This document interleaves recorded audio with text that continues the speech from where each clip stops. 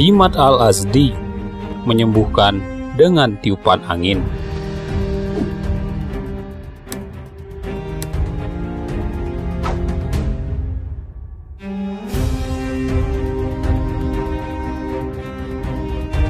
Kisah kali ini adalah seorang yang bernama Dhimad Al Azdy, seorang dukun yang bertobat karena mendengar betapa indahnya bacaan Al-Qur'an yang diucapkan Rasulullah SAW. Ketika Nabi Muhammad SAW berdakwah secara terang-terangan, kaum Quraisy Makkah tersentak kaget.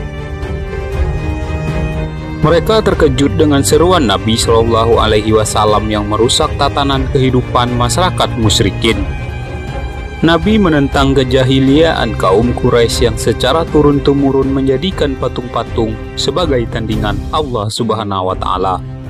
Walaupun mengakui keberadaan Allah, kaum Quraisy tetap menjadikan patung-patung itu sebagai sarana beribadah. Rasulullah SAW menjelaskan bahwa siapa yang menyembah berhala dan menjadikannya sebagai sarana Allah, maka dirinya berada dalam kesesatan yang nyata. Rasulullah menyuruh mereka untuk meninggalkan berhala dan beribadah hanya kepada Allah semata. Beliau mengajak mereka kembali kepada Islam agar terhindar dari siksa yang pedih. Seruan Rasulullah SAW ini jelas membuat kaum musyrikin Mekah berang. Mereka menganggap Rasulullah SAW telah mencela sesembahan mereka. Oleh karena itu, maka para pemuka kaum musyrikin Quraisy mencoba menghadang dakwah yang beliau seru. Mereka menyebarkan berita bahwa beliau itu seorang dukun, penyihir, dan penyair.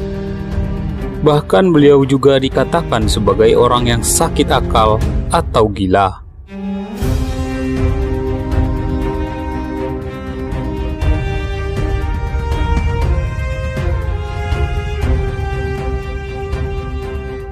Di tengah badai fitnah yang menerpa dakwah Islam, datanglah seseorang dari Yaman ke kota Mekah yang bernama Dhimad Al Azdy. Dia dikenal sebagai seorang dukun dengan keahlian menyembuhkan penyakit lewat jampi-jampi. Metode yang ia gunakan adalah dengan cara menghembuskan angin kepada penderita. Ketika memasuki gerbang kota, Dhimad mendengar orang-orang berkata, "Sesungguhnya Muhammad adalah orang gila." Dhimad berkata sendiri, "Aku akan menemui orang ini, siapa tahu Allah bisa menyembuhkan berkat pengobatanku." Setelah menemui beliau, Dhimad berkata, "Hai Muhammad, sesungguhnya aku biasa mengobati dengan hembusan angin. Apakah engkau memerlukannya?" Maka Rasulullah SAW menjawab, "Sesungguhnya pujian bagi Allah, kami memuji dan memohon pertolongan kepadanya. Siapa yang diberi petunjuk olehnya, tak seorang pun dapat menyesatkannya. Dan siapa yang disesatkan Allah, tak seorang pun bisa memberinya petunjuk. Aku bersaksi tiada ilah yang patut disembah selain Allah semata. Dan aku bersaksi bahwa Muhammad adalah hamba dan utusannya."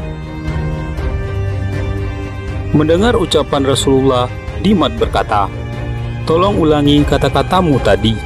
Maka Rasulullah SAW mengulanginya hingga 3 kali. Dhimad berkata, "Sungguh aku telah mendengar ucapan dukun, ucapan tukang sihir dan penyair, dan saya belum pernah mendengar seperti ucapanmu tadi. Sungguh untayan kalimatmu mencapai kedalaman lautan. Berikan tanganmu, aku akan berbaiat, dan juga untuk kaumku."